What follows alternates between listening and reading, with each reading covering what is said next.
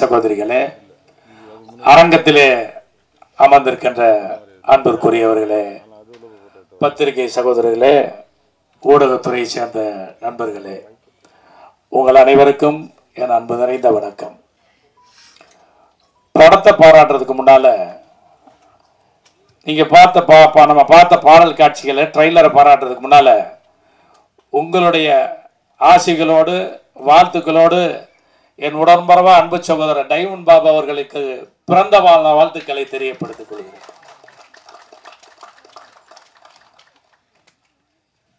காலில் கட்டு போட்டிருந்தா கூட என் கடமையை நான் செய்வேங்கிறதுக்கு உதாரணமாக திகழ்ந்தவர் தான் டைமண்ட் பாபு அவர்கள். அதனால தான் இந்த சூழ்நிலையில் கூட இந்த விழாவுக்கு வந்திருக்கிறாரு. அது இந்த படத்திற்கு கிடைத்த ஒரு பெருமை என்று கூட நான் சொல்லுவேன். நான்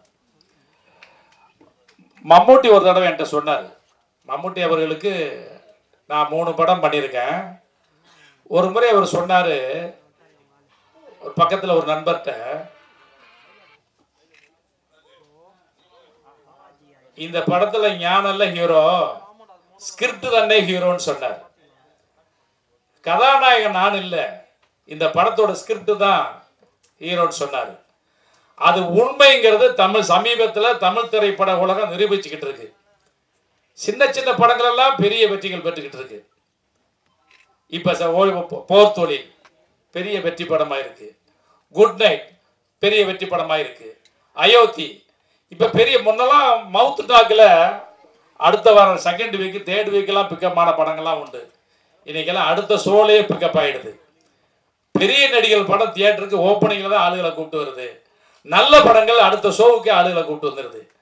அப்படிப்பட்ட ஒரு படமாக இந்த யோக்கியன் படம் விளங்க வேண்டும் என்பதுதான் என்னுடைய ஆசை. இப்ப எல்லாம் புதிய இளைஞர்கள் யாருமே குறைச்சு மதிப்பிட முடியாது. நான் எப்பவுமே அப்படி நினைக்கிறது இல்லை. ஆனா இன்னைக்கு தூரத்திலிருந்து பார்க்கும்போது எந்த இளைஞர்கிட்ட எவ்வளவு திறமைகள் இருக்கு, அவங்க எப்படிப்பட்ட படங்கள் கொடுப்பாங்கன்னு நம்ப முடியாத அளவுக்கெல்லாம் கற்பனை பண்றாங்க. சில நேரங்களில் சில படங்களை பார்த்துட்டு இப்படி ஒரு சிந்தனை நம்ம மூலம் நம்ம மனசுக்குள்ள வரலையெல்லாம் வைக்கப்படுற அளவுக்குலாம் இன்றைய இளைஞர்கள் சாதிச்சுக்கிட்டு இருக்காங்க அவங்களுடைய படங்கள் மூலமா. அப்படிப்பட்ட ஒரு படமாக இந்த யோக்கியன் படம் திகழ வேண்டும், வெற்றி பெற வேண்டும் என்பதுதான் என்னுடைய ஆசை. இந்த படத்தின் தயாரிப்பாளர் மாதேஷ். சின்ன படம் எடுக்கிறதுக்குமே முதல்ல ஒரு தைரியம் வேணும். இப்போ படம் எடுக்கிறதுக்கே தைரியம் வேணும், சின்ன படம் எடுக்கிறதுக்கு மிகப்பெரிய தைரியம் வேணும். படம் எடுத்து முடிக்கணும், அது ஒரு கஷ்டம். படத்தை வியாபாரம் பண்ணணும், அது ஒரு பெரிய கஷ்டம். வியாபாரம் பண்ண பிறகு அந்த படத்தை திரையரங்கள் பிடிச்சி அதற்கப்புறம் அதுக்கு விளம்பரம் பண்ணணும். இதையெல்லாம் எதிர்பார்த்து இத்தனையும் நான் செய்வேன் என்ற உறுதியோடு மாதேஷ் அவர்கள் இந்த படத்தை தயாரித்திருக்கிறார். அவருக்கு இந்த படம் வெற்றி படமாக அமைய வாழ்த்துக்களை தெரிவித்துக் கொள்கிறேன். சாய் பிரபா மீனா ஒரு இளைஞர், இன்விடேஷன் கொடுக்க வரும்போது பார்த்தேன், டைரக்டர் யாருன்னு கேட்டேன், அவரை காமிச்சாங்க. இப்ப எல்லாம் இவ்வளவு பெரிய இளைஞரா சின்ன பையலா இருக்காருன்னு நினைச்சேன். இன்னைக்கு சின்ன பையலுக்கு தான் சாதிச்சுக்கிட்டு இருக்காங்க அளவுக்கு அது நிரூபிச்சுக்கிட்டு இருக்காங்க படங்கள்ல. அப்படிப்பட்ட ஒரு இயக்குனரா அவர் உருவாகணும். தம்பி ஜெய் ஆகாஷ் அவர்களை பத்தி பொதுவான விஷயம் அப்படின்னா, அவரோட நான் நெருங்கி பழகலை. ஆனா சினிமாவில் சில பேரை பத்தி நம்ம ஒரு கணக்கு போடுவோம், இவர் ரொம்ப சிறப்பா வரணும், ஆனா அவங்க வராம போயிடுவாங்க. இவங்கெல்லாம் எங்க வரப்போறாங்கன்னு நினைப்போம், வந்துருவாங்க. எவ்வளவு திறமை இருந்தாலும் உழைப்பு இருந்தாலும் எப்போ நேரம் வருதோ அப்பதான் எல்லாமே நடக்கும்னு சொல்லுவாங்க. தம்பி ஜெய் ஆகாஷ் அவர்களுக்கு ஒண்ணு சொல்றேன், விக்ரம் அவர்களை உதாரணம் சொல்றேன். எத்தனையோ படங்கள் அவர் கை கொடுக்காம சேது படம் தான் அவருக்கு மிகப்பெரிய திருப்பு முனை அமைஞ்சது. அப்படிப்பட்ட ஒரு திருப்பு முனையாக தம்பி ஜெய் ஆகாஷ் அவர்களுக்கு இந்த யோக்கியன் படம் அமைய வேண்டும், வெற்றி பெற வேண்டும், அவர் மீண்டும் வெற்றி பெற கதாநாயகனாக விளங்க வேண்டும் என்று கூறி, அவருக்கும் இந்த திரைப்படத்திலே பணியாற்றிய அத்தனை கலைஞர்களுக்கும் நடித்த நடிகர்களுக்கும் என் வாழ்த்துக்களை கூறி விடைபெறுகிறேன். நன்றி, வணக்கம். எல்லாருக்கும் வணக்கம். எனக்கு மேடெல்லாம் பேச தெரியாது, கண்டிப்பாக எனக்கு எதுவுமே தெரியாது, பேசுகிறதுக்கே எனக்கு வரலை. ஆனால் ஒன்று மட்டும் சொல்கிறேன், ஜெயாகாஷ் சார் மாதிரி ஒரு ஹீரோவை எங்கேயுமே பார்க்க முடியாது. ஏன் அதை நான் சொல்கிறேன்னா, நான் சினி ஃபீல்டுக்கு 10 வருஷம் ஆகுது. 10 வருஷத்துல நான் ஏறாத கம்பெனி கிடையாது, நான் போகாத இடம் கிடையாது, நான் பார்க்காத ஆர்டிஸ்ட் கிடையாது, எல்லாரையும் பார்த்துட்டேன். யாருக்குமே மனுஷனா மதிக்க தெரியல. அதுதான் உண்மை. மனுஷனா மதிக்க தெரியல. என் ட்ரெஸ்ஸிங் சென்ஸை பார்க்குறாங்க, ஆடை பாதி இது பாதின்னு சொல்லுவாங்க, அது எனக்கு தெரியாது. நான் ஒரு கேள்வி கேட்கிறேன், பிச்சைக்காரனுக்கு நான் என் சொந்த செலவுல பிராண்டடா 10 ட்ரெஸ் நான் வாங்கி தரேன். அவனை நடு வீட்டுல கூப்பிட்டு, பிச்சை எடுக்கிறவன் நடு வீட்டுல கூப்பிட்டு விருந்து வைக்க முடியுமா? சொல்லுங்க, விருந்து வைக்க முடியுமா? அவன் யாராலையும் முடியாது. அதே மாதிரி இங்க ஆடைக்கு தான் மதிப்பு இருக்கே தவிர, பணத்துக்கு தான் மதிப்பு இருக்கே தவிர, திறமைக்கு மதிப்பு இல்லை. திறமைக்கு மதிப்பு சுத்தமா கிடையாது. இவர்கிட்ட நானு ஒரு நாள் போன் பண்ணி, எனக்கு இன்னொருத்தர் மூலியமா அறிமுகம், நான் போன் பண்ணேன், இந்த மாதிரி சார், இந்த மாதிரி எனக்கு ஒன்னுமே தெரியாது, சினிமாவை பத்தி ஒன்னுமே தெரியாது, எனக்கு ஒன்னுமே தெரியாம இவருக்கு நான் போன் பண்ண சொல்ல, அவ்வளவு பெரிய ஹீரோ, போனை எடுத்து, தம்பி நீலாங்கரையில ஷூட்டிங் நடக்குது, நீ வா கூப்பிட்டாரு. அங்க 2 பிரபா, ஒரு பிரபா வந்து காண பிரபா அவர் இறந்துட்டாரு, இன்னொரு பிரபா நான் தான், சின்ன பிரபா. இவரு சொல்லுவாரு கூப்பிட்டு, இந்த மாதிரி வந்து என்னை கூப்பிட்டாரு, கூப்பிட்டு இந்த மாதிரி படம் வந்து நீ அசிஸ்டன்ட் டைரக்டரா பண்ணு, ஏன்னா உட்கார வச்சு கதை எழுத சொன்னாரு. எனக்கு அதுவும் தெரியாது. அப்போ ஒரே வார்த்தை சொன்னாரு, நீ சினிமால போய் சொல்லி வந்தது தப்பு கிடையாது, ஆனா எதுவுமே தெரியினாலும் தெரியும் சொல்லு, தெரியாதுன்னு சொல்று, நான் உனக்கு எல்லாத்தையும் கத்து தரேன்னு என்னை இந்த அளவுக்கு ஆளாக்குனது. இன்னைக்கு நான் திரைப்பட பாடகர், பாடலாசிரியர், இயக்குனர், நடிகர், இந்த எல்லா தகுதியும் எனக்கு கொடுத்த ஒரே ஒருவர் ஜெயாகா சார் மட்டும்தான். அவர் இல்லைன்னா இன்னைக்கு நான் கிடையாது. சொந்தம் பந்தம் எல்லாருமே வந்து பணம் இருந்தா மதிக்கிறாங்க, பணம் இல்லைன்னா யாருமே மதிக்கல. எனக்கு சினிமா தெரியாதப்போ ஃபர்ஸ்ட் நான் மீடியால கொண்டு வந்தது அங்க உட்காந்துக்கிற சிபி சதீஷ்குமார் சார். எனக்கு சினிமாவே தெரியாது, அவர் தான் பணத்தை போட்டு இந்த மாதிரி பண்ண சொன்னாரு.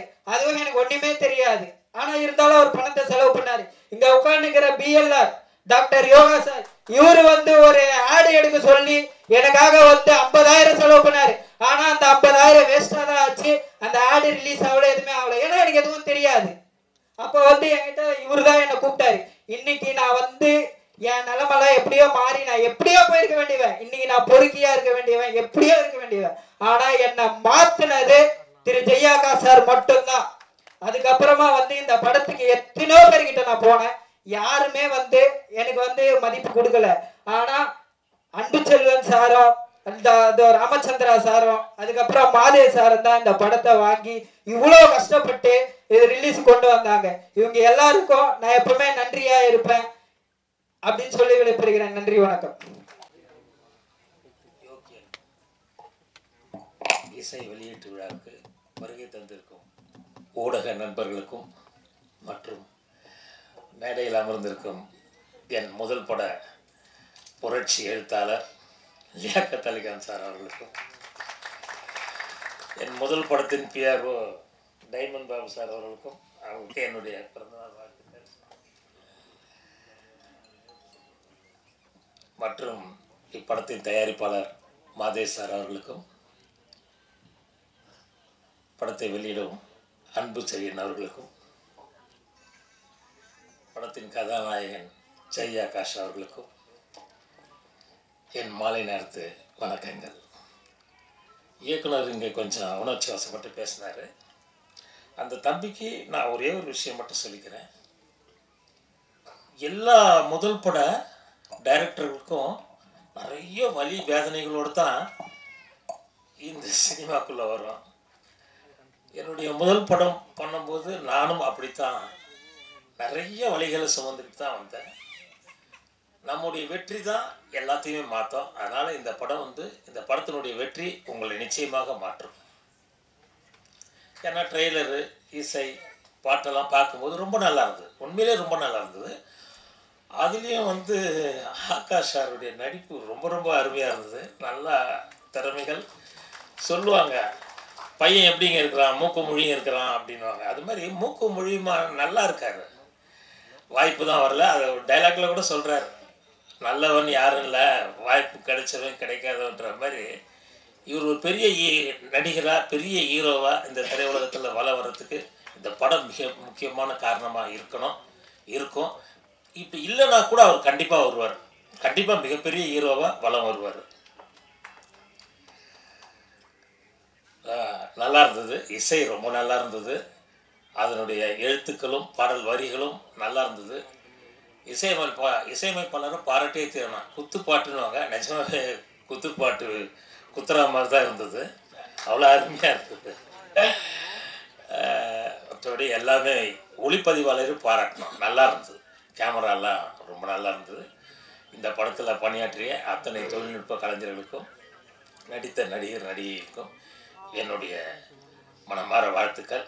இந்த படம் நிச்சயமாக மிகப்பெரிய வெற்றி அடையணும். அந்த தம்பியினுடைய கஷ்டம், அந்த தம்பியினுடைய வலி வேதனைகள் இப்படம் வெளியிட்டு இதனுடைய வெற்றி அதையெல்லாம் மாற்றணும். அதே மாதிரி ஜெயாகாஷை மிகப்பெரிய ஹீரோவாக வரணும். கண்டிப்பாக வருவார், அந்த நம்பிக்கை எனக்கு இருக்குது. ஓகேங்க, ரொம்ப நன்றி. மாலை நேரத்தில் விடைபெற்றுக் கொள்கிறேன். வணக்கம். யோக்கியன் திரைப்படம் இன்றைக்கு ஆடியோ ரிலீஸு. இவ்வளோ நேரம் நம்ம அண்ணன் வந்து பயங்கரமாக பேசி எல்லாரையும் கைத்தட்ட வச்சுட்டாரு. அவருக்கு ஒரு நல்ல கைத்தட்டு கொடுங்க.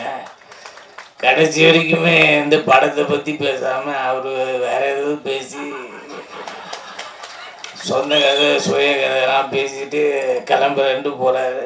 நான் ஏதாச்சும் கேட்டேன், அண்ணன் படம் யோக்கியம் படத்தை பற்றி பேசுனா அவருக்கு என்ன யோக்கியத்தை இருக்குது நான் பேசுறதுக்குன்ட்டு போகிறாரு.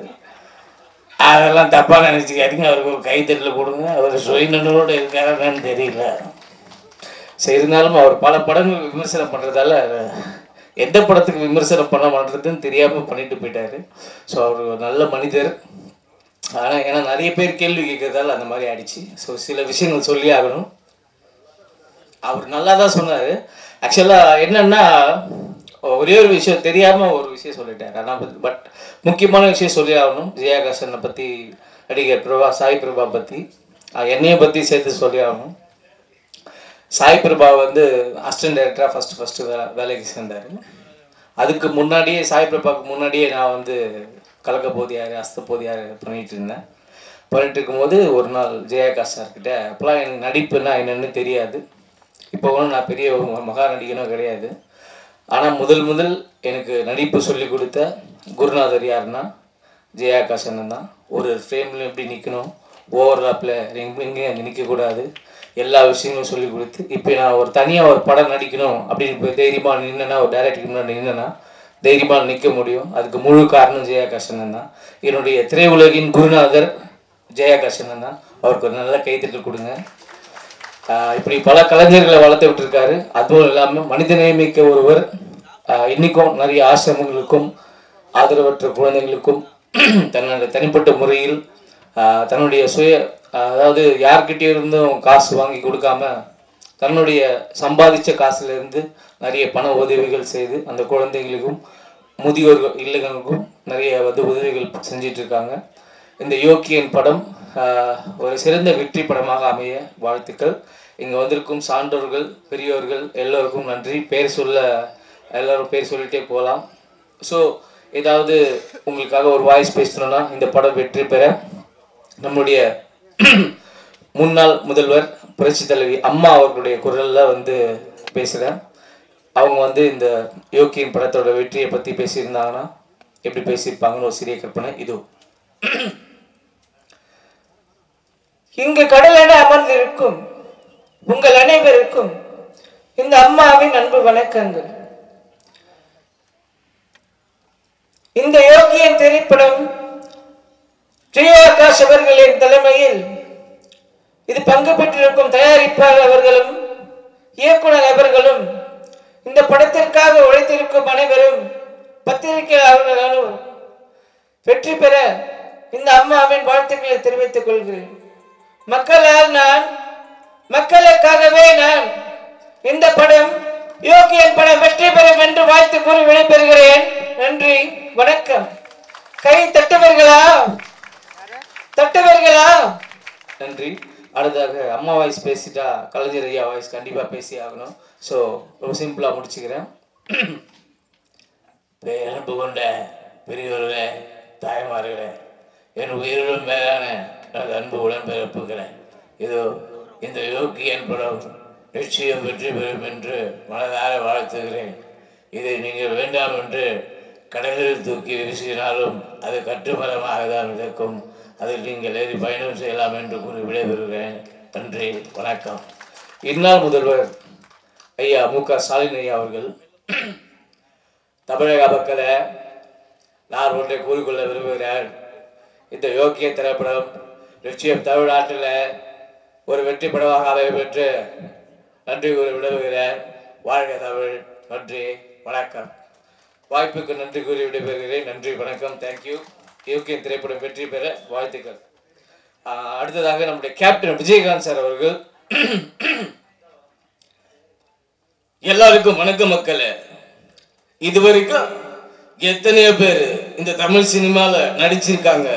ஆனா நடிப்பு, இயக்கம், சண்டை காட்சி எல்லாத்தையும் உள்வாங்கி நடிக்கக்கூடிய ஒரே ஆள் யாருன்னா நம்ம ஜெய்யாகாஷ் அவர்கள் தான். அவரை போல ஒரு நடிகரை நான் பார்த்ததில்ல, இனிமே பார்க்க போறதும் இல்லை. அவருக்காக எல்லாரும் ஒரு கை தட்டுங்க. இந்த யோக்கியன் திரைப்படம் நிச்சயமா வெற்றி பெறும். கண்டிப்பா நான் சொல்றேன், கேட்டுக்கங்க. தமிழக மக்கள் அனைவருக்கும் நான் சொன்னா தெரியும்ல, அத்தா சொல்லி வை. தேங்க்யூ. நன்றி, வணக்கம். பத்திரிகை நண்பர்கள்லாம் அடுத்த ப்ரெஸ் மீட்டுக்கு கிளம்ப வேண்டியதால் ஷார்ட்டாக முடிச்சுக்கிறேன். மேடையில் அமர்ந்திருக்கும் எல்லோருக்கும் பெரியவர்கள் எல்லோருக்கும் வணக்கம். பத்திரிகை நண்பர்கள் எல்லோருக்கும் வணக்கம். முக்கியமாக இந்த படத்தை பற்றி சொல்லணும்னா, பிரபா டைரக்டர் பிரபா என்கிட்ட ஆக்சுவலி ஒரு ரைட்டராக நான் ஒரு ரைட்டர் எழுதிட்டு இருந்தேன். ஏன்னா நான் கதை சொல்ல எனக்கு எழுதுறதுக்கு அப்படி வந்த ஒரு பையன்தான் பிரபா. ஆனால் வந்ததுக்கப்புறம் தான் தெரிஞ்சிச்சு அவனுக்கு எதுவுமே தெரியலை, அவனுக்கு சினிமா பற்றி எதுவுமே தெரியலை. ஸோ அப்புறம் எனக்கு அசிஸ்டண்ட்டாக, நான் ஆர்டிஸ்டாக இருக்கும்போது எனக்கு அசிஸ்டண்ட்டாக என் கூட கூப்பிட்டு போயிட்டு தென் என்னுடைய படங்களில் நான் மாமரம் என்ற ஒரு படம் பண்ணேன், தெலுங்கில் ஸ்வீட் ஆர்ட், அப்புறம் ஆனந்தம் மல்லி முதலைந்தி, இந்த மாதிரி படங்கள்லாம் பண்ணும்போது எங்களோட அசிஸ்டண்ட்டாக கூப்பிட்டு வச்சு அவனுக்கு அப்பப்போ சொல்லிக் கொடுப்பேன். ஸோ ஒரு ஸ்டேஜில் லாஸ்ட்டாக அமைச்சர் ரிட்டர்ன்ஸ் பண்ணதுக்கப்புறம், சார் நான் அவங்களை வச்சு டைரக்ட் பண்ண ஆசைப்படுறேன்னு சொன்னேன். சரி கதை சொல்லணேன். கதை கதையை பற்றி ரெடி பண்ணல, ஆனால் டைரக்ஷன் பண்ணணும். அவன் என்ன சொன்னான்னா, நான் கல்யாணம் பண்ண போகிறேன், என் குழந்தை பிறக்கும்போது நான் ஒரு டேரக்டராக இருக்கணும். சரி என்னடா பண்ணுறேன்னு சொல்லிட்டு அப்போ நான் ரெடி பண்ண ஸ்கிரிப்ட் தான் இந்த யோக்கியன். அதுக்கு பார்த்தீங்கன்னா அதான் கதை ஜெய சதீஷன் நாகேஸ்வரன் சொல்லி என்னுடைய நிஜ பேரான அதை வச்சுருக்கேன். எங்கள் அப்பா அம்மா எனக்கு வச்ச பேரை உங்களுக்கு தெரிஞ்சிருக்கேன். எனக்கு ஆகாஷ்னு பேர் வச்சது கே பாலச்சந்திரன் சார், ரோஜாவன் படத்தில் அறிமுகப்படுத்துகிறப்ப. ஸோ ஃபஸ்ட் டைம் நான் ஒரு கதை என் அசிஸ்டன்ட் பிரபாகர் ரெடி பண்ணதில் என்னுடைய நிஜ பேரை வச்சுருக்கேன். ஸோ நான் உருவாக்கின கதை தான் இந்த யோகியன் கதை. இதில் ஷார்ட்டாக சொல்லி நீங்கள் பார்த்துருப்பீங்க ட்ரெய்லர்லேயே, 2 டிஃப்ரெண்ட் கெட்டப்பில் இருப்பேன். ஸோ யோகியன்னா யார்? ஸோ நாம் எப்போவுமே ஒருத்தனை யோகியன் போது அயோக்கியனை காரணம் தான் யோகியனை சரியாக புரிஞ்சிக்க முடியும். ஸோ அதனால தான் அந்த குத்துப்பாட்டு டான்ஸ்லாம் வர்றது, சில ரொமான்டிக் சீன்ஸ்லாம் அயோக்கியன். ஸோ யோகியன் நல்லாயிருக்கும். ஸோ கதையை பற்றி இதுக்கு நான் சொல்ல விரும்பலை. Very interesting. To be frank, இப்போ இதில் நான் சொல்லியிருக்க ஒரு விஷயம் இது வரைக்கும் தமிழ் சினிமாவில் இன்னும் வரலை. எனக்கு ஒரு இன்ஸ்பிரேஷன் இருக்குது. ஆக்சுவலி ஒரு இன்ஸ்பிரேஷன் தான் எடுத்தேன். பட் தமிழுக்கு புதுசாக இருக்கும். ஒரே படத்துலேயே நீங்கள் பார்த்தீங்கன்னா ஒரு 4 கதை நீங்கள் பார்ப்பீங்க. ஏன்னா நான் எனக்காக ரெடி பண்ணி வச்சுருந்துருப்பேன் ஒரு கதைகள். ஸோ ஒரு ஃபேஸ்புக் மேலே வச்சு, இன்ஸ்டாகிராமில் ஒரு கதை வச்சுருந்துருப்பேன். அதை இதில் ஹீரோ ஹீரோயினுக்கு லவ் வரதுக்கு வச்சேன்.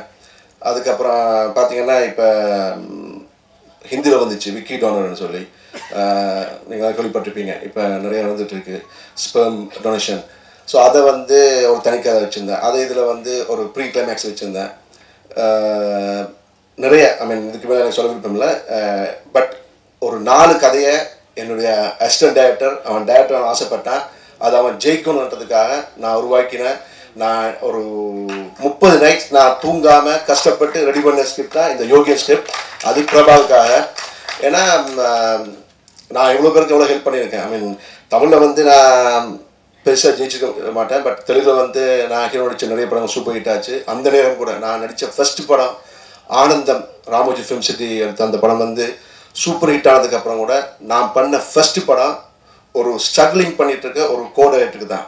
அந்த நேரத்தில் என்னுடைய அந்த ஆனந்தம் பட டைரக்டர் ஸ்ரீனு வைட்டில் அடுத்ததாக ஒரு படம் இருக்குது, சொந்தம் என்ற படம் பெரிய ப்ரொடியூசர் பண்ணலான்னு போது நான் என்ன சொன்னேன்னா, சார் நீங்கள் நினச்சா ஒரு ஹீரோ உருவாக்கலாம், ஆனால் நான் வந்து ஒரு டேரக்டர் உருவாக்கணும்னு சொல்லி நான் ஒரு புது டேரக்டர் வச்சு தான் நான் பண்ணது நீத்து வச்ச படம். ஸோ என்னால் முடிஞ்ச வரைக்கும் நான் என்ன ஃபீல் பண்ணேன்னா, எங்கேயோ பிறந்து எங்கேயோ வளர்ந்தேன்னா ஒரு தெலுங்கு தெரியாத பாஷையில் போய் அவ்வளோ பெரிய சூப்பர் ஹிட் படம்லாம் கொடுத்து நான் ஜெயிச்சேன்னா அது கடவுளோட அருள். ஸோ அதை வச்சு நான் நிறைய பேருக்கு வந்து ஹெல்ப் பண்ண ஆசைப்பட்டேன். ஸோ அதுதான் நான் வந்து அங்கே பண்ணேன். இங்கே தமிழோட உங்களுக்கெல்லாம் தெரிஞ்சிருக்கும், நான் தெலுங்கில் பிஸியாக இருக்கும்போது தான் ராமகிருஷ்ணா படம் சிவசக்தி பாண்டியன் சார் ப்ரொடியூஸ் பண்ண ராமகிருஷ்ணா படம் பண்ணேன். அது நான் பண்ணும்போது ஆனந்தமாயன்னு சொல்லி இன்னொரு மிகப்பெரிய படம் பண்ணிகிட்டு இருக்கேன் ராமோஜி ஃபிலிம் சிட்டிக்கு. அந்த நேரத்தில் இந்த படம் வரும்போது யார் டீம்னா காதல் கோட்டை, நம்ம தலைக்கு வந்து சூப்பர் ஹிட் அமைஞ்ச காதல் கோட்டை படத்தோட director Agasthiyan sir, producer Sivasakthi Pandian, music director தேவா சார் பண்ணுறாங்கன்னு போது அது நான் பண்ணி ஆகணும். ஏன்னா நான் ஒரு தமிழில் வந்து ஜெயிக்கிறதுக்கு ஒரு நல்ல படமாக இருக்கு. நான் தெலுங்குல பிஸியாக இருந்தாலும். ஸோ நீங்கள் நம்ப மாட்டீங்க, நான் எப்படி பண்ணேன்னா அங்கே ஷூட்டிங் பண்ணிக்கிட்டு ஃப்ளைட்டில் வந்து இறங்கி இங்கே வந்து ஒரு அம்பாசடர் வெயிட் பண்ண அதை தூங்கிக்கிட்டு அம்பாசமுத்திரம் போய் நான் ஷூட் பண்ணிவிட்டு திருப்பி ஃப்ளைட் அப்படி போய் நடித்தேன். அவ்வளோ கஷ்டப்பட்டு தமிழில் வந்து நல்ல படம் பண்ணேன். அந்த ராமகிருஷ்ணா படம் ரிலீஸ் ஆகிற நேரத்தில் ப்ரொடியூசர் சிவசக்தி பாண்டியனுக்கு வந்து ஃபைனான்ஸ் ப்ராப்ளம், டெஃபிசிட். அந்த டைம் டெஃபிசிட், அதுக்கு முன்னாடி பண்ண படத்தோட டெஃபிசிட்டால் வந்து அந்த படம் ரிலீஸ் ஆக முடியலை. ஸோ அந்த படத்தை எப்படியாவது நான் கஷ்டப்பட்டு நடித்த படம் ரிலீஸ் ஆனதுக்காக அந்த நேரத்திலேயே 2004 நான் கஷ்டப்பட்டு சம்பாதிச்ச எல்லா பணத்தையும் 65 லட்சம் கொடுத்து நான் ரிலீஸ் பண்ணேன் ராமகிருஷ்ணாவை. ஆனால் அந்த படம் வந்து நான் எதிர்பார்த்த பேரை கொடுக்கல. நான் நிறைய பெரிய படம்லாம் பண்ணியிருக்கேன் தமிழில். ஐ மீன் ராமகிருஷ்ணா, அதுக்கப்புறம் அமுதே எழில் சார் டைரக்ஷனில், தென் செவ்வேல் நான் ஹீரோவாக பண்ணேன், எனக்கு அப்பாவை ராஜ்கன் சார் பண்ணார், காற்றுள்ள வரை எல்லாமே பெரிய டேரக்டர்ஸ் படம். ஆனால் இங்கே லியாக்கத் அலி கான் சார் சொன்ன மாதிரி நிறைய பேர் சொல்கிறாங்க என்னென்னா, என்னை பார்க்கும்போது விக்ரம் சாரை பார்க்கவே இருக்காங்க. அவருக்கு எப்படின்னா நிறைய படங்கள் தமிழில் பண்ண எல்லா படமுமே பெரிய டேரக்டர்ஸ் படம் எல்லாமே ஃப்ளாப் ஆச்சு. ஆனால் ஒரு புது டேரக்டர் பாலா சார் பண்ண சேது தான் வந்து பிரேக் ஆகிடுச்சு. ஸோ அதே மாதிரி ஒரு புது டேரக்டர் எனக்கு கிடைக்க மாட்டான்றதுக்காக தான் நான் இந்த மாதிரி ஒரு டேலண்ட்டை வந்து என்கரேஜ் பண்ணிட்டு இருக்கேன். ஸோ பார்க்கலாம், அது ஆண்டவன் வந்து எல்லாருக்கும் எப்பொழுதுமே தெரியாதுல்ல. பட் எனக்கு ஒரு சந்தோஷம் என்னென்னா, இந்த சினிமாவில் கிடைக்காத ஒரு பேரை வந்து இந்த சின்ன திரை நீதான் எந்த பொன் வசந்தம் மூலமாக வந்து எனக்கு கொடுத்துச்சு. ஸோ நான் ஆசைப்பட்டேன் அப்படின்னா, நான் ஒரு தெலுங்குல வந்து நான் பண்ண படத்துக்காக வந்து நிறைய விருதுகள் வாங்குறேன், எல்லாரும் பாராட்டுறாங்க, தமிழில் ஒரு அப்ரிஷியேஷன் கிடைக்கலன்னு. நான் பண்ண இந்த படங்கள் கொடுக்காத வந்து அந்த நீதான் பொன் வசந்தம் கொடுத்துச்சு, எல்லாருமே பாராட்டினாங்க. உலகம் பூரா அந்த சூரிய பிரகாஷ் கேரக்டரை வந்து கொண்டாடினாங்க. ஸோ அதில் வந்து சந்தோஷமாக இருந்துச்சு. போதும், இனிமேல் சினிமா பண்ண வேணாம், பேசாமல் இந்த மாதிரி டிவி சீரியல் பண்ணலாம். ஏன்னா டிவி சீரியல் நிறைய ஃபேன்ஸ் வந்துட்டாங்க. எப்படின்னா, நான் சினிமாவில் இத்தனை வருஷம் சம்பாதிக்கிறத நீதானே இந்த பொன் வசந்தம் சீரியல் மூலமாக இங்கே வந்திருக்காங்க ஃபேன்ஸ் நிறைய பேர். அவ்வளோத்துக்கு உலகம் மூலம் ஃபேன்ஸ் ஆகிட்டாங்க. ஸோ எதுக்கு இனிமேல் சினிமா, நான் பண்ண இந்த சினிமா கூட பேசாமல் இந்த ஸ்மால் ஸ்க்ரீன், அதாவது ஓடிடி மாதிரி ஒரு ஆப், நான் ஏக்யூ மூவிஸ் ஆப்னு சொல்லி ஆரம்பிச்சிருக்கேன், அதில் வந்து ரிலீஸ் பண்ணலாம். ஸோ அப்படி தான் ஃபீல் பண்ணேன். ஆனால் பிரபா வந்து என்னென்னா, இல்லை சார் என் படம் எப்படி நான் பெரிய ஸ்க்ரீனில் பார்க்கணும்னு ஆசைப்பட்டேன். டேய் எனக்கே தெரியும், ஏன்னா இப்போ வந்து பெரிய ஆர்டிஸ்ட் இல்லைன்னா தியேட்டர்ஸ் வர மாட்டாங்க. அப்புறம் தெரிஞ்ச விஷயம் தான், தியேட்டர்ஸ் கொடுக்க மாட்டாங்க. என்ன ப்ராப்ளம்னா, தியேட்டர்ஸில் வந்து வெயிட் பண்ண மாட்டேன்றாங்க. முன்னாடியெல்லாம் வந்து பார்த்தீங்கன்னா வந்து ஒரு படம் ரிலீஸ் ஆச்சுன்னா அந்த படத்தை வந்து ஒரு 1 வீக் வெயிட் பண்ணுவாங்க. இப்போ வந்து 1 ஷோ. ஸோ 1 ஷோக்கு வந்து க்ரௌட் வரணும்னா, ஆனால் ஒரு சான்ஸ் இப்போ இருக்குது. இப்போ இருக்க ஒரே ஒரு சான்ஸ் என்ன, இந்த நீதானே இந்த பொன் வசந்தம் மூலமாக எனக்கு கொஞ்சம் ஃபேன்ஸ் கிடைச்சிருக்காங்க. ஸோ அவங்க தியேட்டருக்கு வருவாங்க, வந்திருக்காங்க. ஸோ அவங்க வந்தால் ஓரளவுக்கு ஒரு ஓப்பனிங் கிடைக்கும்னு எதிர்பார்க்குறேன். ஸோ அந்த நம்பிக்கை தான் விட்டுருக்கேன். இல்லைன்னா இந்த படத்துக்காக நான் வந்து கோடிக்கணக்கில் செலவிச்சிருக்கேன். எனக்கு சின்ன ரிஸ்க் தான். அந்த ரிஸ்க்கை வந்து ஒரு பையன் ஆசைப்பட்டான், அவன் எனக்கு எல்லாமே, எனக்கு அசிஸ்டண்டாக இருந்திருக்கான், எனக்கு ஒரு தம்பி மாதிரி. ஸோ அவனுக்காக வந்து ஒரு ரிஸ்க் எடுத்து இதை வந்து இப்போ கொடுத்துருக்கேன் ரிலீஸ் பண்ணுறதுக்கு. மாதேஷ் அவங்க வந்து ரொம்ப இன்ட்ரெஸ்டாக இருக்காங்க. ஸோ அவன் தம்பி பிரபா வந்து ஆசைப்பட்டது, அவனோட சொன்ன, அவனே சொல்லிப்பான் அவனுக்கு. அவன் நிறைய, நான் அவனுக்கு ஹெல்ப் பண்ணாட்டி அவன் தப்பான ரூட்டில் போயிருப்பான். ஸோ அவனுக்கு நான் வந்து ஹெல்ப் பண்ணும்போது என்ன சொன்னேன்னா, அவன் பேர் அதான் சாய் பிரபா அப்படின்னு வச்சுருப்பான். அவன் கையில் சாய்பாபா வச்சு வச்சுருப்பான், நானும் சாய்பாபா டிவோட்டி. ஸோ என்ன பண்ணேன்னா வந்து அவனை சத்தியமாகிக்கிட்டேன், இனிமேல் தப்பு பண்ணக்கூடாதுன்னு. ஏன்னா என்னால் முடிஞ்ச அளவுக்கு ஒரு பையன் வந்து நான் அவனை ஹெல்ப் பண்ணும்போது நிறைய பேர் எனக்கு சொன்னாங்க, அவன் தப்பான பையனாக இருக்கானே, இவனால் உங்களுக்கு பேர் கட்டுருமானு. ஆனால் இவ்வளோ நாள் மற்றவங்க பண்ணாத அந்த பையன் எனக்கு பண்ணியிருக்கான். இந்த படத்துக்காக நான் வந்து படத்தை எடுத்து அவன்கிட்ட கொடுத்தேன். அதுக்கப்புறம் நான் எதுவுமே பண்ணல. நான் இன்னைக்கு காலையில் தான் பெங்களூரில் ஷூட்டிங் முடிச்சு வந்தேன். ஆனால் எல்லாமே பக்கா பண்ணி அவன் பண்ணிட்டான். ஸோ நான் அவன் மேலே நம்பிக்கையை வச்சேன், அவன் வந்து காப்பாற்றிட்டான். So I am really happy. இப்போ இதுக்கு அவனுக்கு சப்போர்ட்டாக இருக்கிற ப்ரொடியூசர் மாதேஷ் அண்ட் அன்புச்சவன் சார் சொல்லணும், நிறைய சொல்லணும். ஆனால் அடுத்த படத்தை நீங்கள் ரிலீஸ் பண்ணுங்க, அப்போ பேசிக்கலாம். ஏன்னா நிறைய விஷயம் இருக்குது, அது வந்து ஒரு பெரிய டாப்பிக்கு. ஏன் நான் தமிழ் ஃபிலிம் ப்ரொடியூசர் கவுன்சிலில் லைஃப் மெம்பர், அதாவது ராமகிருஷ்ணா படத்தை ரிலீஸ் பண்ணுறதுக்கு அப்போ மெம்பர் ஆனவன். இது வரைக்கும் எனக்கு ஒரு ஹெல்ப் பண்ணல. இப்போ சிம்பிள், இப்போ இந்த எலெக்ஷன் வந்தப்போ மட்டும் எல்லாருமே ஃபோன் பண்ணுறாங்க, எல்லாருமே ஃபோன் பண்ணி நான் பேங்க் வந்தாலும் ஸோ அப்படிதான் கடைசியாக வந்து லைக்கா ப்ரொடக்ஷன்ஸோட அவர் தமிழ்குமார் சார் பேசுனதுக்காக வந்து நான் பெங்களூரில் ஷூட்டிங்கை முடிச்சுக்கிட்டு நானே செல்ஃப் டிரைவில் வந்து ஓட்டு போட வந்தேன். ஆனால் உள்ள ஒரு இது இருந்துச்சு, எல்லாரும் ஃபோன் பண்ணி ஓட்டு போட சொன்னாங்க. ஆனால் என்ன ஹெல்ப் பண்ணுறாங்க? ஒரு ஹெல்ப்புமே இல்லை. இது வரைக்கும் நான் இருந்து தமிழ் ஃபிலிம் ப்ரொடியூசர் கவுன்சிலில் ஒரு ஹெல்ப் பண்ணல. எனக்குன்னு வந்த பேச்சை கூட எதுவுமே பண்ணல. எனக்கு ஒரு பேச்சை வந்துச்சு, நான் தமிழில் பண்ண படம் நான் யார் என்ற படத்தை வந்து அப்படியே டிட்டோ சேம் வந்து ஸ்மார்ட் சங்கர்னு சொல்லி தெலுங்குல பூரி ஜெகநாதன் டேரக்டர் எடுத்தார். அதுக்கு முன்னாடி ரிலீஸ் ஆச்சு என் படம். அதை வந்து இந்த ப்ரொடியூசர் கவுன்சில் நான் ஒரு மெம்பராக இருக்கேன். சிவசக்தி பாண்டியன் சார் அப்போ வந்து செயலாளர் இருக்காரு. அவர் வந்து மறுபடியும் ப்ரொடியூசர் கவுன்சில் வந்ததுக்கே குமுதத்தில் பேட்டியில் கொடுத்தாரு. என்ன கொடுத்தாருன்னா, நான் இப்போ இந்த ப்ரொடியூசர் கவுன்சில் நிற்கிறதுக்கு காரணமே ஜெய் ஆகாஷ். நான் எத்தனையோ ஹீரோஸுக்கு சான்ஸ் கொடுத்துருக்கேன், எத்தனையோ ஹீரோஸை வளர்த்து விட்டுருக்கேன். ஆனால் யாருமே எனக்கு ஹெல்ப் பண்ணல. எனக்கு ஹெல்ப் பண்ணது ஜெய் ஆகாஷ் தான் அந்த படத்தை ரிலீஸ் பண்ணதுக்கு. அதுக்கப்புறம் அவர் அங்கே ப்ரொடியூசர் கவுன்சில் மெயின் போஸ்ட் இருந்து கூட அவரால் வந்து ஒரு கம்ப்ளைண்ட் பண்ணியிருக்கேன். என் கதை வந்து ரிலீஸ் ஆன ஒரு படத்தோட கதை வந்து அப்படியே தெலுங்கு எடுத்துருக்காங்க, அதை என்னென்னு விசாரிங்கன்னா கூட யாருமே விசாரிக்கலை. ஒரு 10 தடவை நான் ஆஃபீஸுக்கு போயிருப்பேன், யாருமே பண்ணல. ஸோ ரிலீஸ் ஒரு படத்தை வந்து இப்போ ஒரு படம் நான் கடைசியாக சொன்ன எல்லாருக்கும் என்னென்னா, படம் எடுக்கிறாங்கல்ல, ஸோ எல்லாருக்குமே காலத்துக்கு தங்குஞ்சு பொங்குச்சு தான். ஆனால் எடுக்கிற படத்தை வந்து ஒரு கமிட்டி அமைச்சு, ப்ரொடியூசர் கவுன்சிலில் வந்து ஒரு கமிட்டி அமைச்சு ஒரு 10 பேர், எத்தனை எக்ஸ்பீரியன்ஸ் டேரக்டர்ஸ் இருக்காங்க. இப்போ யார் நம்ம செந்தில்நாதன் சார் இருந்தார், அவருடைய படம் பூந்தொடர்காவல் நான் ஃபஸ்ட்டாக லண்டனில் பார்த்த படம் அந்த படம் தான். அவ்வளோ சூப்பராக பார்த்து பிரமிச்ச படம். அதெல்லாம் ஒரு ரீசன் நான் சினிமாவுக்கு வர்றதுக்கு. ஸோ அவங்கெல்லாம் வந்து எத்தனை பேர் வந்து அவங்களுக்கு டைம் இருக்குது. எத்தனையோ சக்ஸஸ்ஃபுல் டேரக்டர்ஸ் எனக்கு தெரிஞ்சிருக்காங்க, ஆர்வி மேஷா இருக்காங்க, நிறைய பேர் இருக்காங்க. அவங்கள வச்சு ஒரு கமிட்டியாக வச்சு அது மூலமாக ஒரு வீக்லி வந்து ஒரு 10 படத்தை பார்த்து அந்த 10 படத்தில் வந்து ஒரு 2 படத்தை செலக்ட் பண்ணி அதை வந்து ரிலீஸ் பண்ணி ஹெல்ப் பண்ணலாம். என்ன பண்ணுறாங்க? ஒன்றுமே இல்லை. ஆனால் இப்போ புதுசாக ஆரம்பித்த இந்த ஸ்மால் ப்ரொடியூசர் அன்பு செல்வன் ஆகட்டும், அந்த டீம் ஆகட்டும், எல்லாருமே உடனே இந்த பையன் பிரபா போய் கேட்டோன்னு வந்து இந்த படத்தை ரிலீஸ் பண்ணுறதுக்கு ஃபுல் சப்போர்ட் பண்ணி பண்ணுறாங்க. ஸோ இவங்க தான் பெரிய ப்ரொடியூசர் கவுன்சில். டெஃபினட்டாக நான் சொல்கிறேன், இனிமேல் எல்லாரையுமே அந்த ப்ரொடியூசர் கவுன்சிலில் மெம்பர் ஆகிறதுக்கு 1.5 லட்சம்னு சொன்னாங்க. 1 லட்சம் மெம்பர்ஷிப்பு. இங்கே வந்து சார் எவ்வளோ காட்டினேன்? 6500 ரூபா ஒரு படத்தை ரிலீஸ் பண்ணுறாங்க. அதுதான் மெயின். ஸோ இவங்களை இந்த மாதிரி ப்ரொடியூசர் கவுன்சில் வந்து சப்போர்ட் பண்ணணும். என்னுடைய படங்கள் இப்போ நான் ஆக்சுவலி சினிமா படமே பண்ணக்கூடாது, ஹாப்பியாக ஒரு நல்ல இப்போ ஜி தமிழ் அது பண்ணேன், பெரிய சக்ஸஸ் ஆச்சு. அடுத்ததாக ஒன்று பண்ணலாம், நிறைய வந்துட்டுருக்கு. ஒரு சீரியலுங்க பண்ணலான்னு வச்சுட்டு இருந்தேன், இல்லைன்னா ஓடிடியில் படம் பண்ணலான்னு. பட் இப்போ இவங்க மாதிரி ஆள் இருக்கிறதால டெஃபினட்டாக நான் தொடர்ந்து படம் பண்ணுவேன். ஸோ என்னுடைய அடுத்த படம் ஜெய் விஜயம் படத்தை கூட இவங்க மூலமாக தான் ரிலீஸ் பண்ண போகிறேன். நான் ரொம்ப எதிர்பார்த்துட்டு இருக்க படம். ஸோ இதே ப்ரொடியூசர்ஸ் வி மாதேஷ் அண்ட் இவங்க மூலமாக ரிலீஸ் பண்ண போகிறேன். டெஃபினட்டாக இது வந்து நல்ல பேர் வாங்கி கொடுக்கும், எனக்கு ஆகட்டும், ப்ரொடியூசர்ஸ் ஆகட்டும், எல்லாருக்குமே. எனக்கு கதை சூப்பராக இருக்கும். ஸோ இதை வந்து ப்ரெஸ் நீங்கள் எல்லாருமே இதை வந்து ப்ரொமோட் பண்ணுங்கள். ப்ரொமோட் பண்ணி என்கரேஜ் பண்ணாதான். நீங்கள் பார்த்துருப்பீங்க, அவன் பிரபா அவன் விட்டு அழுதுருப்பான். இதே மாதிரி எப்படின்னா சொன்னாரு, அவன் ஒய்ஃப் வந்து ப்ரெக்னெண்டாக இருக்கும்போது அவ்வளோத்துக்கு எத்தனை பேர்ட்ட போயிருப்பாங்க டிஸ்ட்ரிபியூட்டர்ஸ்கிட்ட, யாருமே ஹெல்ப் பண்ண வரல. இப்போ என்னால் வந்து ஏன் பண்ண முடியலன்னா, நான் இவனுக்காக இந்த படத்தை வந்து நான் ப்ரொடியூஸ் பண்ணேன், நான் கதை கொடுத்தேன், ப்ரொடியூஸ் பண்ணேன், படத்தை எடுத்து முடிச்சிட்டேன். அப்போ நான் எனக்கு என்ன சொன்னேன், சார் நீங்கள் எடுத்து கொடுங்க, நான் ரிலீஸ் பண்ணிடுறேன். ஏன்னா அதே நேரத்தில் நான் ஏன் படம் பண்ணிட்டு இருக்கேன், நான் என்னுடைய ட்ரீம் ப்ராஜெக்ட் வந்து மாமரம்னு சொல்லி பண்ணிட்டு இருக்கேன். ஸோ அது வந்து எனக்கு நிறைய ஏஜ் கேட்ட பிறகு அந்த படத்துக்கு நான் நிறைய பணத்தை எங்கிட்ட இருந்த பணத்தை போட்டு நான் அந்த படத்தை எடுத்துட்டு இருக்கேன்.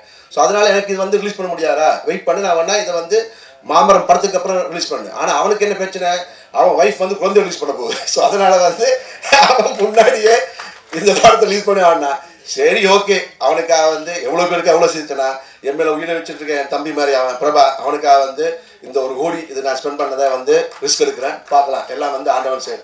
ஓகே சரி, தேங்க்யூ அண்ட் சாரி வந்த எல்லாருக்கும் நன்றி. ஸ்பெஷல் தேங்க்ஸ் நம்ம ஹீரோயின், அவங்க தான் ஜெய் விஜயம் படத்தோட ஹீரோயின். ஸோ அதெல்லாம் என்னுடைய படம் ஹீரோயினுடைய கொஞ்சம் ப்ரமோஷனு.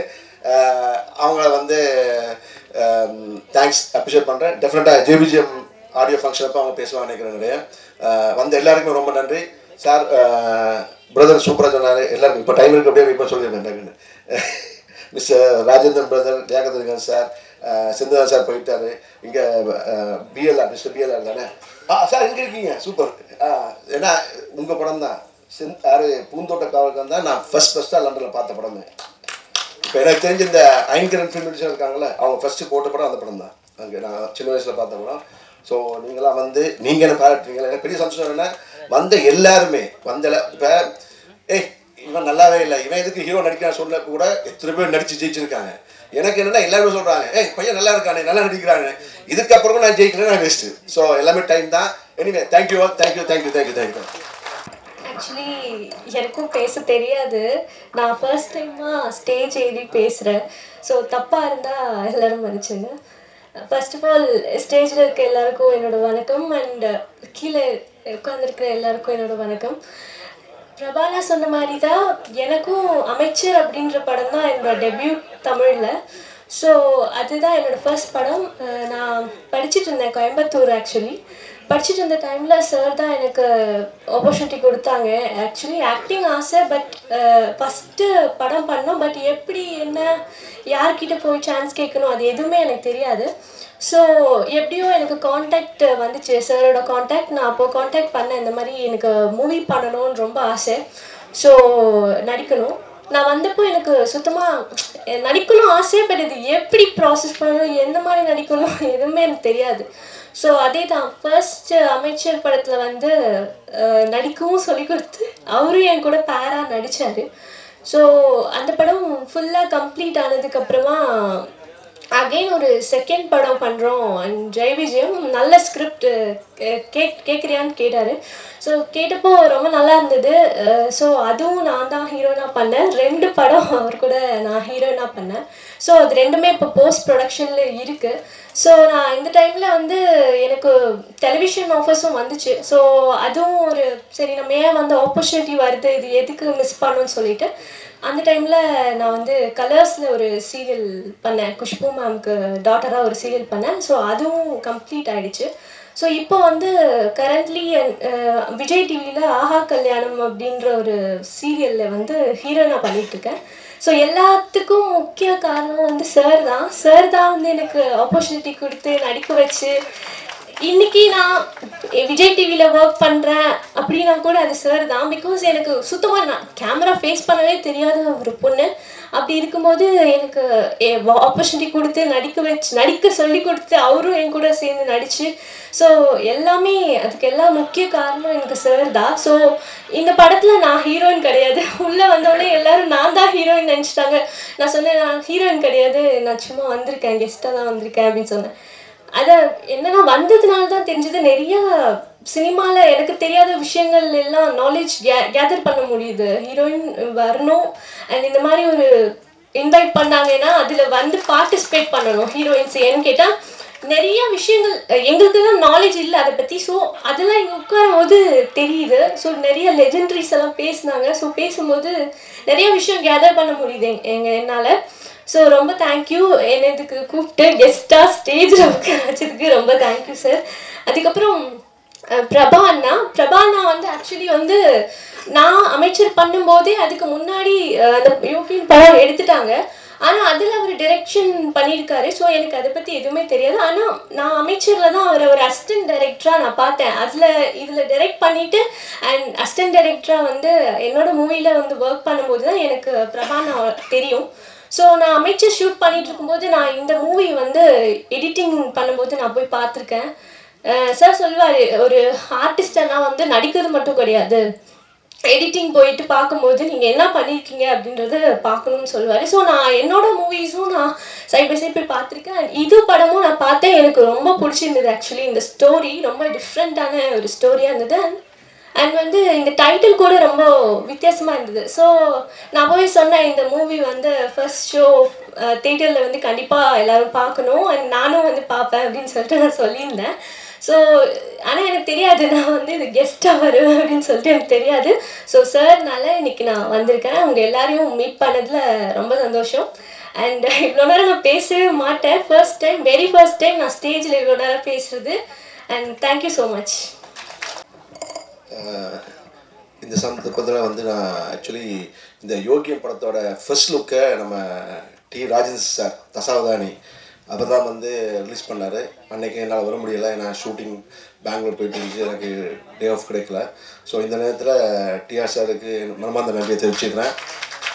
அண்ட் என்னை தப்பாக நினச்சிக்காக நான் ஏன் வர முடியலைன்னா ஷூட்டிங்காக வர முடியலை. பட் அதை நான் ரொம்ப மிஸ் பண்ணேன். Thank you sir. அண்ட் அவர் சொல்லும்போது வந்து அந்த டைட்டிலுக்கு வந்து அருமையான விளக்கம் கொடுத்தாரு. ஸோ ஒரு தசாவதானியை ஃபர்ஸ்ட் லுக்கை வந்து ரிலீஸ் பண்ணியிருக்காரு, எங்களை வாழ்த்திருக்காரு. பிரபா வந்து டைரக்டர் பிரபான்னு சொல்லியிருக்காரு. ஸோ டெஃபினட்டாக அந்த வாழ்க்கை நடக்கணும்னு எதிர்பார்க்குறேன். Thank you TR sir. தேங்க்யூ. வணக்கம் சார், பத்திரிகையாளருக்கு எல்லாருக்கும் வணக்கம். இதுதான் மேடையில் ஃபஸ்ட்டு பேசுகிறேன், அதனால் கொஞ்சம் திக்காக இருக்கும். ஜெயேகா சாருக்கு வணக்கம் சார். ஷூட்டிங் விட்டுட்டு வந்ததுக்காக எல்லாம் வர முடியாதுன்ற ஒரு நம்ம யோகியன் படத்துக்காக ஆடியோ லிஸ்ட்டை சொன்ன உடனே வந்ததுக்காக ரொம்ப தேங்க்ஸு. இங்கே வந்து அந்த அனைவருக்கும், மேடையில் உட்காந்து அனைவருக்கும் என்னோட மனதோட வணக்கத்தை சொல்லிக்கிறேன். இங்கே இருக்க பெரியவங்க சின்னவங்க அனைவரும் வந்துடுவாங்க, அனைவருக்குமே என்னோட தனிமையான மனவளத்துக்காக தெரிவித்துக்கிறேன். இப்போதைக்கு எனக்கு பேச ஒரு இதாக இருக்குது, பேச மனசாக இல்லை. எல்லாருக்கும் நன்றி, வணக்கம்.